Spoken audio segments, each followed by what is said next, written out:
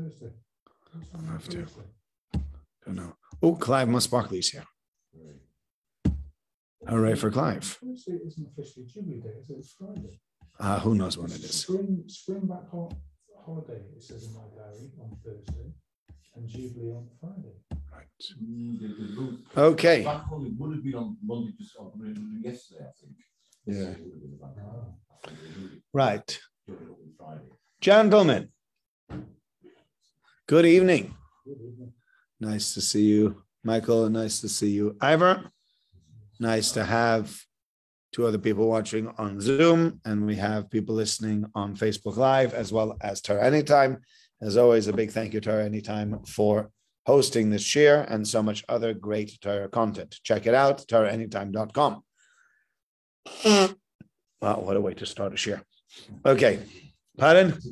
That was a great way of starting a share. Okay, now we're going to discuss tonight a few interesting ideas about Parasha Bamidbar. I didn't make a mistake. Really, what I should have done is I should have also had something on Megillas Rus, and I didn't prepare anything, so I do apologize that we don't have anything on Megillas Rus. Normally, we would have something on Megillas Rus as part of Eresh Shavuos, totally in my own little world, so I do apologize for that. Okay, so we want to, first of all, understand the following. There'll be two similar ideas that come up over here, and I'd like to maybe go through those two ideas first and then go back to see other things. The first idea is this idea of the encampments. We have the Jewish people are not told they're going to be counted yet again. It is now in the second month, which is the month of Iyar, in the second year after they've come out of Egypt. And we are now at the stage where we're going to have a count. God says, so we want to count all of the Jewish people, according to the families, according to the households, their fathers' households, all the different males from 20 years old up to 60 years old. And God also sets aside people from every single tribe. They're going to help Moshe Rabbeinu now count these people. And then once we finish counting them, we move into the next thing, and which is the following. We're looking at chapter 2, Parak Base, and we can start on Pasuk Aleph even. Hashem spoke to Moshe and Aaron, saying, Ish al digla ve'osas neveis avosam, a person on to the banner for the signs for his father's household. Yachanu b'nei Yisrael, the Jewish people should encamp. Mineged tzaviv la'amach yachnu. They should surround the Oel Moed, and that's where they will encamp. So now each person gets a flag. Okay?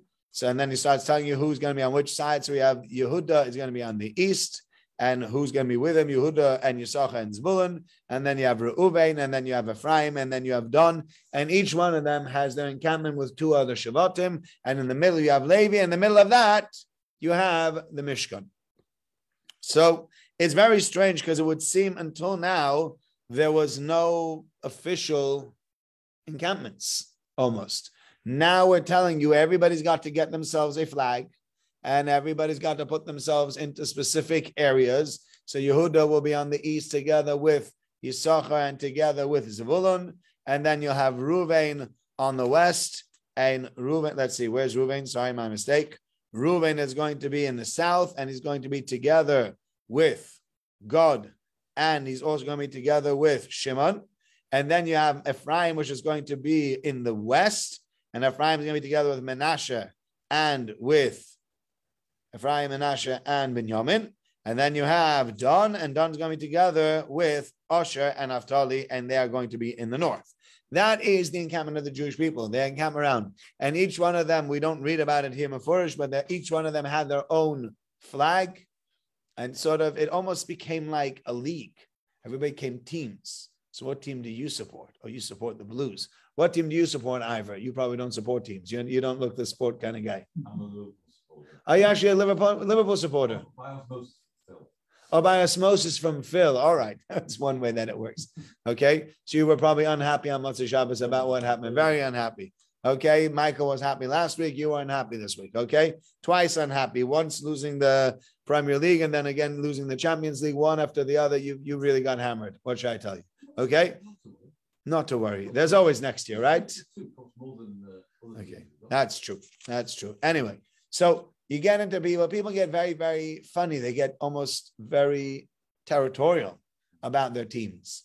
So if you have a look at what happened on Shabbos afternoon, or Saturday for them, in Paris, the Stade de France, they have been having all sorts of issues over the police being heavy-handed, and did the police attack the people, and they didn't attack the people. And nowadays, it's very hard to say what really happened, because every person with a smartphone starts taking pictures and uploading them. So the police will say, we never hit anybody. And they're like, oh yeah, here you go, look at this. And we weren't heavy-handed. Oh, you don't call this heavy-handed? Look at this. This looks pretty heavy-handed. And they're saying that the Liverpool supporters made too many fake tickets. And the Liverpool supporters said they were heavy-handed against us. They weren't fair. And our people didn't get what they were supposed to. And they were treated badly. There was all this stuff going on at the same time. Right? Pretty crazy stuff. Yeah. And what's it all about, really, in the end of the day? Teams. It's my team against your team. And my team's going to win, and your team's going to lose, and my team's more important than your team, and my team has better players than your team, and I hope that my team's always going to win. And even if your team's better than my team, I still believe that my team will beat your team. There's all that going on. We're turning people into teams. And if you want to see, I know it's very funny, you have in certain households where you have different children that support different clubs. So if your kids are like sort of supporters, it's no big deal. So I have one red and one blue at home, and big deal. Because none of them are big supporters. I mean, Mayor likes his Blues, but he's not crazy about them. But where you have families that are really intense about football, the fact that one supports one team and one supports another team can become extremely divisive. It really does. And families can split and fight. Some families have said, we just agree not to talk about football, because every time we talk about football, it turns into an argument. Who said what? And why do they say it? And he's right or he's wrong, and he's goading me, and he said that my team is going to lose, and it's not really going to lose, and he's making fun of me, he's making fun of our players, making fun of our coach, making fun of our manager. It's very, very, people get very funny about their team. And so therefore, what Rav Yaakov Kamenetsky points out over here is the following. It's very interesting that we should have the Jewish people suddenly split up into teams. You're going to be Reuven, you're going to be Shimon, you're going to be Levi, you're going to be Yehuda, you're going to have your own flag, you're going to have your own area. And it starts to make almost so what side are you on? Oh, I'm on the Reuven side. I'm on the Yehuda side. See, I come from the tribe of Yehuda, different to you. We go in the front and we encamp on the eastern corner. You guys, yeah, you're Reuven, you're not really that great. It starts to turn almost into bragging rights. So what are we doing? Why are we taking the Jewish people and creating a system where people would start to argue with each other? Why do we want encampments, and why do we want flags, and why do we want all of that? Yeah, but how do you create unity? By putting everybody on their own team. Unity will be very, let's just all have one flag. It's called the Jewish flag, and then it will have a lot, like I know, they take the American flag, right? So American flag has 50 stars because the 50 stars correspond to 50 states. It's meant to be that all 50 states, these are the United States of America. And we have one flag, not that Florida has its own flag and New York has its own flag and New Jersey. I think they still do. I think they do have some kind of their own. Yeah, they have state legislature, and they have, they have different mascots and different names. This is the Sunshine State, and this is the Empire State, and this is the Garden State. You have all sorts of different names that go with it. But in the end of the day, it's still, we want to have a unified Jewish people. And what we're doing over here does not lend itself to unity.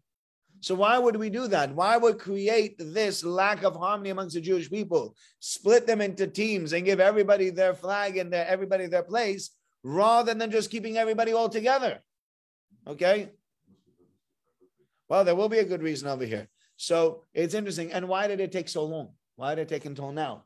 It seems before then there was no discussion about who encamps where. Suddenly now there's a discussion who's encamping where, which is interesting because really it should be earlier also. So Yaakov Kamenetsky says over here is the following. We're looking at it the wrong way. So if I were to say to you, these are 12 different teams, you'd say, well, 12 teams. One is Arsenal, and one is West Ham, and one is Liverpool, and one's Tottenham, and one is City, and one's United. So each one of them is in a different area, and each one of them has a different fan base and has a different stadium, and it's my team against your team, et cetera, then that's really problematic. But what have we just had that we didn't have until now?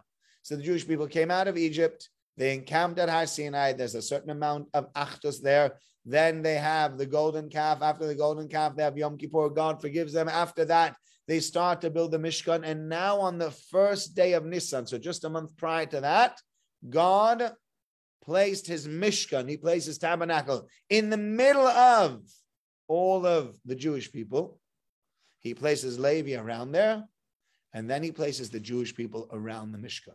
And so Rav Yaakov Kamenetsky says a beautiful idea. If I were to say to you, we have 12 different teams, you'd say 12 different teams creates a tremendous amount of arguments. But what if I were to say to you, we don't have 12 different teams. We have one team with 12 players. So is the goalkeeper upset at the striker for not taking the goal? Or is the striker upset at the goalkeeper for not coming to the front and helping them out on a counterattack? No. The goalkeeper needs to stay in goal to watch the goal. The striker needs to move to the front when he gets a chance to try and score. The midfielder creates chances, the defender is trying to defend. And each one of them, you got the left back and the right back, and you got a center back, and then you got the guy in the forward, you got the center forward, and you got the right and the left side there. Everybody's got their own position. So you pay the number 9 position or the number 10 position or the number 11 position. There are 3 different positions in football, right? So number 10 is the most important one. You put them straight on the smack in the middle, all the way at the front, hoping that this guy's going to score the most goals. That's your guy that you're waiting for. The guy who's playing 5 or 6 is playing a different position. And each one they all have their own position. And what they do is they, just one second, let's mock it back in. They all encamp around the same team. They're all part of the same team, and they all see themselves as part of one group that's there to do something. It's not I'm the defender and you're something else, and therefore I don't talk to you and you don't talk to me. It's very, very different. And therefore, we've now placed the Mishkan in the middle of the Jewish people. We've created the Mishkan in the midst of the Jewish people. And since we placed the Mishkan in the midst of the Jewish people, what we now have is we have a focus. And everybody all around, focus is where? Towards the middle. And the middle is Hashem. Hashem says, look, I got my Mishkan over here. I want from different people, I want different things, and I want all of you to specifically do different jobs. But not that the tribe of Ruvain is another team to the tribe of Yehuda. We're all teams, we're all players on the same team, on the God team, on the Jewish people team. Now the Jewish people split into 12 teams. And therefore, but you can only have that once you have a centralized place. You take the Mishkan, you stick it in the center, and you put everything else around it, and everybody now has a focus. And that changes everything else around. Now suddenly I don't see 12 different teams. I see 12 people around the same thing, wanting the same thing, but each one doing their own job. And that's really important, because I think within the Jewish people, it's important to note that there are many different jobs. There are many different types of people, and different people have different jobs, So there'll be people that their job is to teach Torah. There are people whose job it is to support Torah. There are people whose job it is to be askonim, to be busy themselves with communal matters and to help the community move forward. There are people who are just there to make up the numbers so that, you can have people that say, I'm a minyan man every day. Right? I come to minyan every single day. What do you do for the shul? Nothing actively, but without me, many, many times, it wouldn't be a minyan. You've not done any active role, and yet you take a very, very important role in the shul also. Everybody has a role to play within the big team. But only once we have the focus of the team in the middle can we then split everybody into different groups and say, your job is to do A, your job is to do B, and your job is to do C. But you're all doing the same thing. We can't have 100 rabbis in a community. We can't have 100 chazanim in the community. We can't have 100 wardens in a community. It doesn't work. You need one of each. Or sometimes you have more than one rav, sometimes you have more than one chazan, sometimes you even have more than one warden. But you'll have a certain amount, and they do their job. And it's not for the rabbi to tell the chazan which songs to sing. And it's not for the rabbi to tell the gabbai whom he needs to call up. That's the warden's job. He can remind the one who says, oh, by the way, do you think so-and-so needs an aliyah because he got yahrzeit? Oh, I almost missed him. Thank you. right? But the warden makes the call. So if he makes the right call, then he gets all the reward for it. If he makes the wrong call, then he'll take the flak for it. But everybody's got their job. And we all work around the same center. And that changes the perspective entirely. Is that we need to work together, each one of us doing our thing for Hashem, so that together we make a great unit. You can't do it differently. Okay? And now we move on from that to the next bit, which is very similar to this. I saw this, the Chofetz Chaim ala Torah speaks about this, and he tells us how we moved. So after that, we read as follows. This is in Perek Beis, Pasuk Yud Zayin. So he told you, first of all, that you have the encampment of Yehuda. Who's in the encampment of Yehuda? How many people each one of the tribes had, and that they went first. Then the second encampment was Machane Reuven, who were in the south. With Reuven, you said you had Shimon and Gad. How many each one of them had? Who their Nasi, who the prince was. And then that they went second. And now, after the first two sets of encampments, 6 tribes have moved.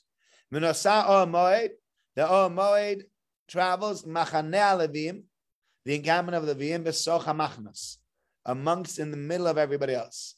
Kashe Yachnu Ken Yisol, just as they encamp, so they also travel. Isha Yadol Digleim, each one according to their place, according to their banners. And then we move on to the third set, which is Ephraim, and the last set is done.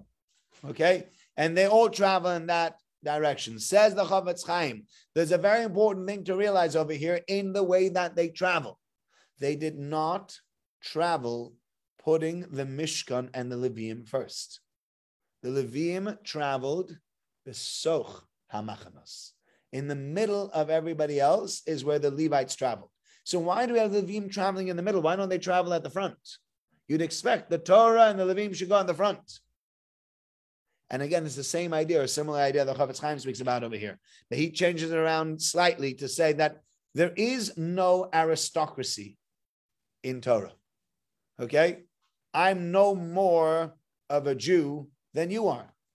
Okay? We're both the same level Jews. So I might do my things and you do your things. I'm a rabbi, you're the optician, you have your mitzvahs and you have your way of serving God. I have my mitzvahs and my way of serving God, but I'm not a better Jew than you.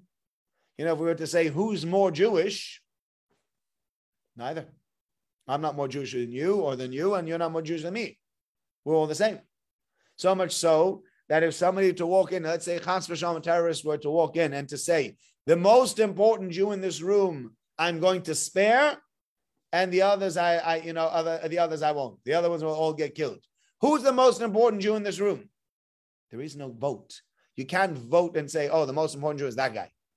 Rambam says, and everybody says, okay, there's nobody most important. You have to let everybody get killed. Why? Because I can't choose who's most important. The Gemara says, why is your blood rather than his?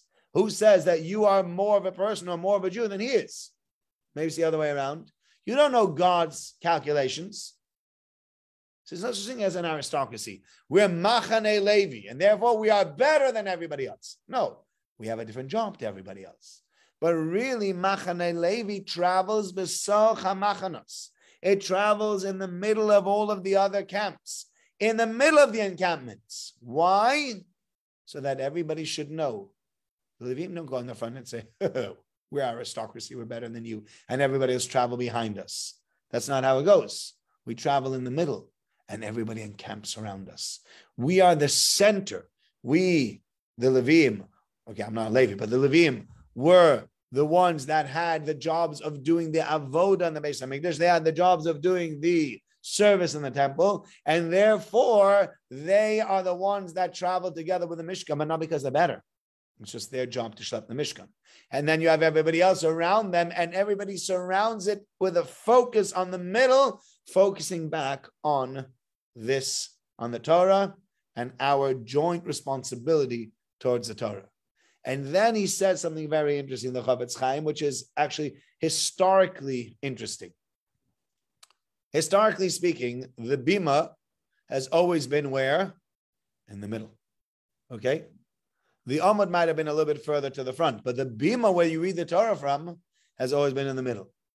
Until the 1800s. In the early 1800s, what happened was reform started to sweep away German Jewry. And when reform started to make its way into German Jewry, what people wanted to do, what were the early reformers, what were they actually trying to mimic? The church.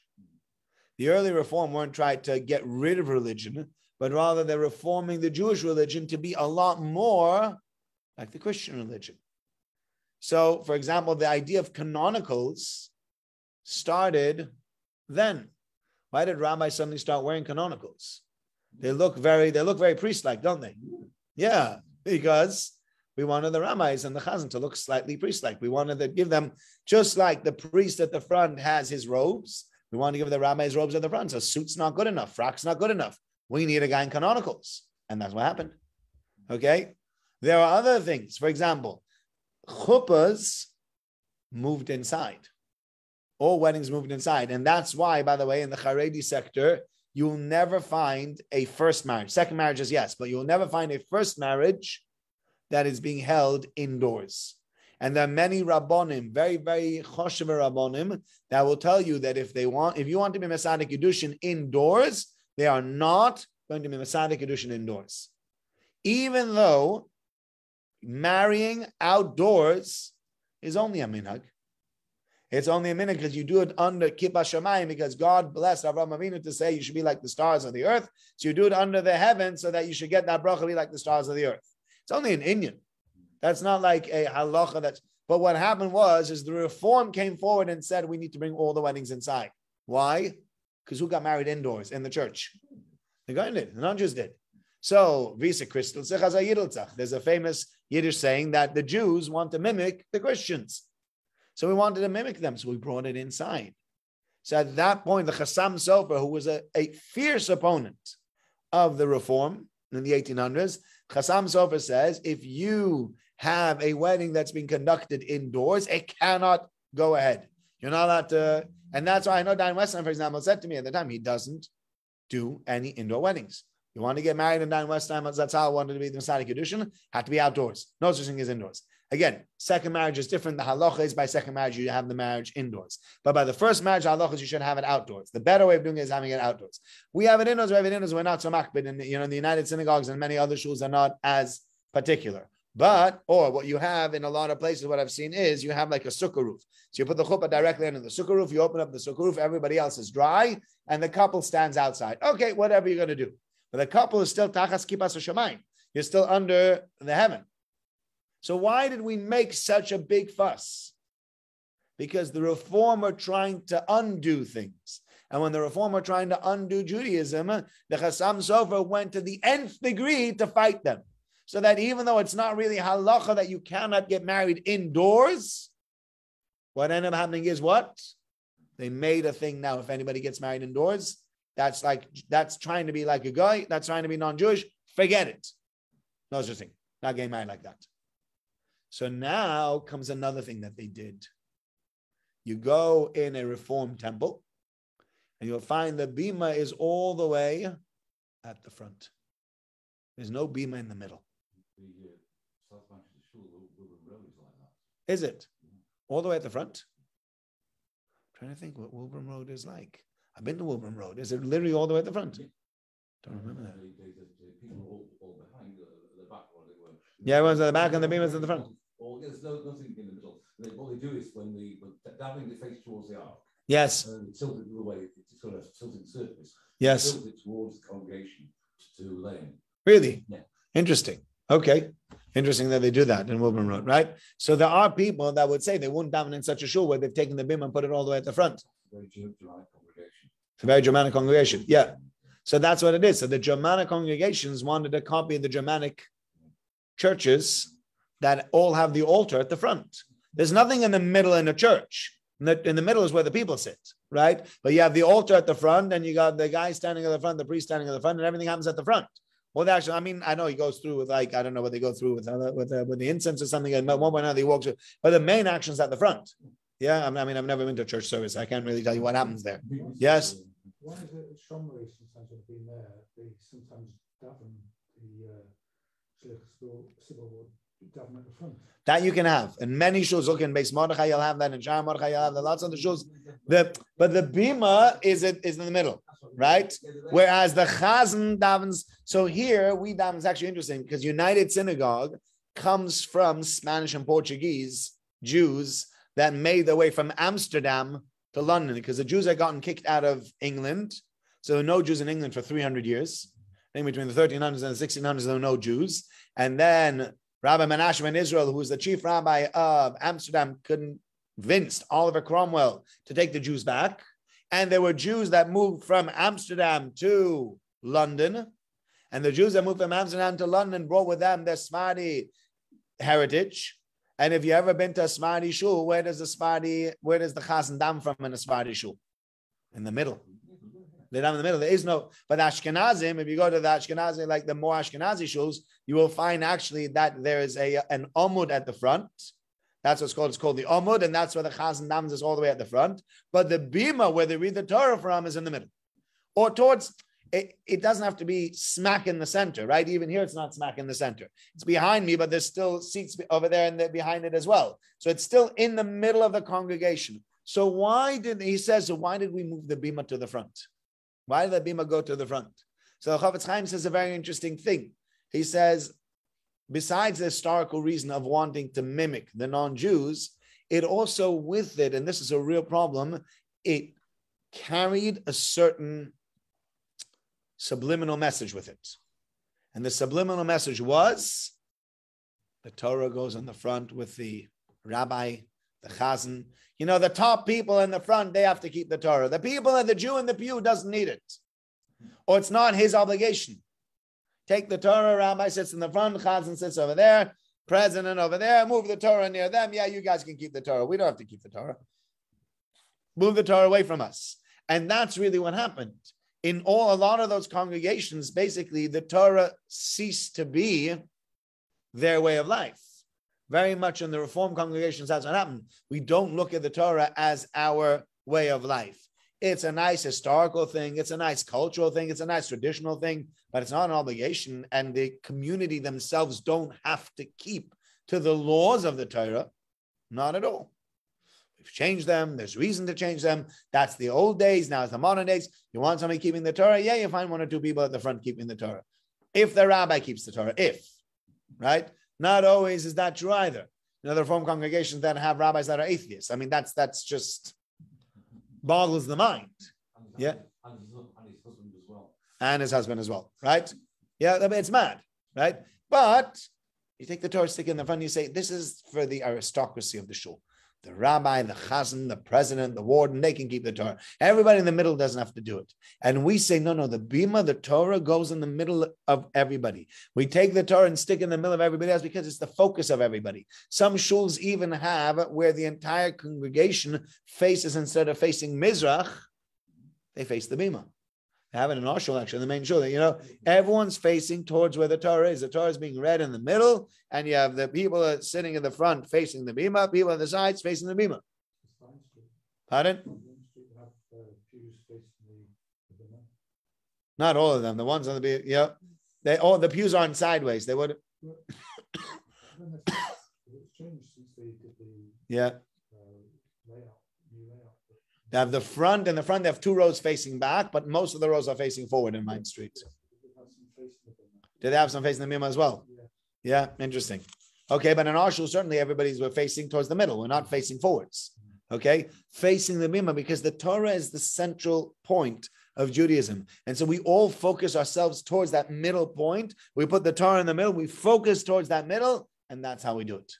Okay, and that's again the same idea. That's why we have the encampment of the 12 tribes around, then everybody gets their own tribe. Because now that you have the Torah as your focus, you can split everybody up into 12 tribes, and it's not going to create a hatred between them. It's not going to create a rivalry between them, but rather it's going to be each one sees themselves as having their job within the greater scheme of things of Torah.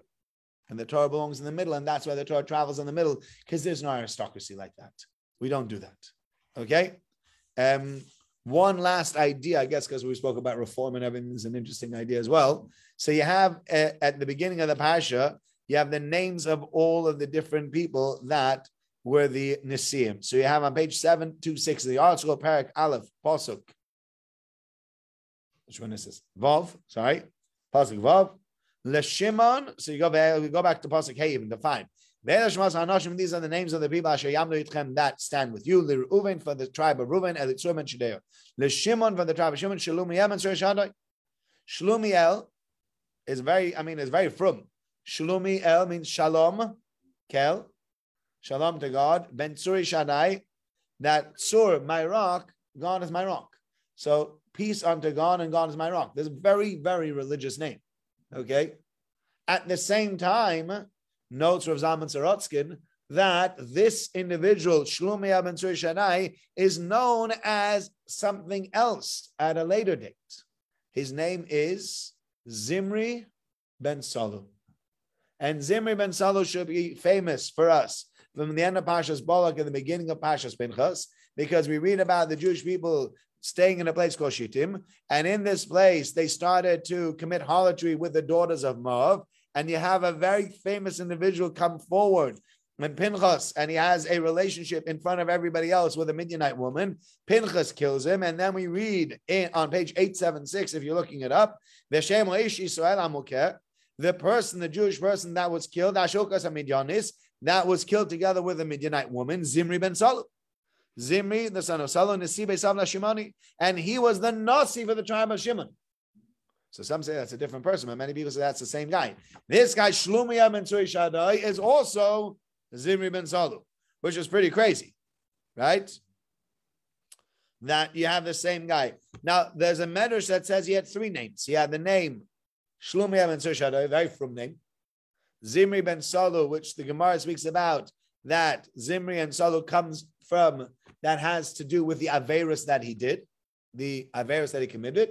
And lastly, you have also Shaul ben Aknanis. It's interesting he's called Shaul ben Aknanis because Shaul ben Aknanis, you read about Shimon's children. One of Shimon's children was Shaul ben Aknanis. And they say Knanis is Dinah, and it was a child that Shimon had together with Dinah. Dinah didn't want to leave the household of Shechem, and Shimon promised to marry her, and then they came. So there's a whole story about the Shaul ben, who the Shaul ben Aknanis is. Is he a mamzer? What's the story? Because this is actually a brother married to a sister, and this brother and sister are both paternally and maternally sisters, right? Because Shimon and Dinah had the same parents, the exact same parents. Can't even say, well, there was Yaakov was involved, but one was Rachel and one was Leah. Both children of Yaakov and both children of Leah. Yeah? So you have a real issue over here. You have Yaakov, Leah, you have all this. So they say that it's not necessarily true that he's the Shaul ben Aknanis from then, because he would be like 250 years old. This is Shimon's child that came down to Egypt. Yeah, so it's a minimum of 250 years because it's been 40 years in the desert by the time the story happened over there in Shittim, together with 210 years in Egypt. So that's 250 years. And he was, so this guy must have been 260 years old or something like that. Okay, so they say it's not him. But in the end of the day, he says, how did we go from Shlumiel ben Tsuri Shaddai to Zimri ben Salu? And one of the things he speaks about here is the idea of a Jewish name. He said that what the Shlumiel ben Tsuri Shaddai did, he changed his name to Shaul ben Aknanis. And by changing his name, that had an effect. It's very interesting to note, Rabbi Wein speaks about this when it comes to the Greeks. When Alexander the Great made his way into Eretz Yisrael, he almost took over Jerusalem. And the Shomron and the Kusim wanted him to destroy the temple. And Shimon HaTzadik, who was the Kohen Gadol and the leader of the Jewish people, comes out at the time to greet Alexander the Great. And Alexander, according to the way the Gemara has it, Alexander the Great got off of his horse and he bowed down to Shimon HaTzadik. And he says, every time I go into battle, I see an apparition of a very holy man. And this is the man that I've seen. And that's why I'm bowing down to him. And Shimon HaTzadik says, look, we're your servants. We're your slaves. We want to be part of your kingdom. Don't destroy the temple. And we will give you three things in return for it. Number one, taxes, a certain amount of taxes that they were going to give him. Number two, I guess they were going to become his slaves.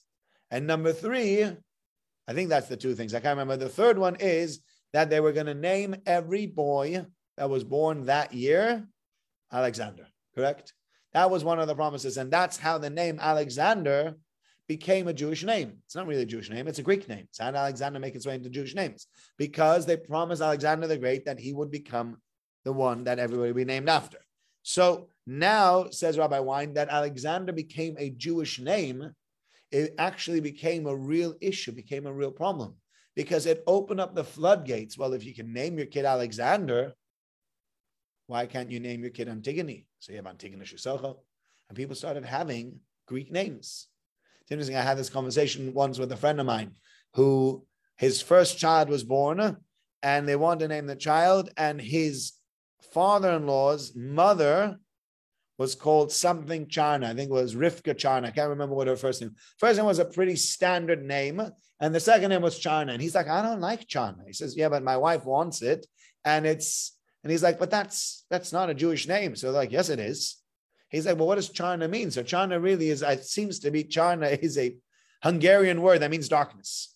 And when somebody was very beautiful, very pretty, they call them Charna because they didn't want an ayin hara. But he says, for the same price, I could call my daughter Destiny. I could call her Penelope. Because why is Charna any better than Penelope? I wouldn't call my daughter Penelope. I want to give a Jewish name. So how's Charna become a Jewish name? But certain names became accepted. Goldie, Simi, Friday, a lot of the Yiddish names actually made their way into our vocabulary just in the recent years. It's not a name that people used to always give their children. So, but if you open up the floodgates to certain names, with it comes certain influences. And there was a tremendous amount of Greek influence. Once the Jewish people started to call themselves Greek names, they started to feel Greek. Okay? When you're Yankel and suddenly you become Jack, so going from Yankel to Jack is a difference, because now I'm not anymore Yankel Goldberg, I'm Jack Goldberg.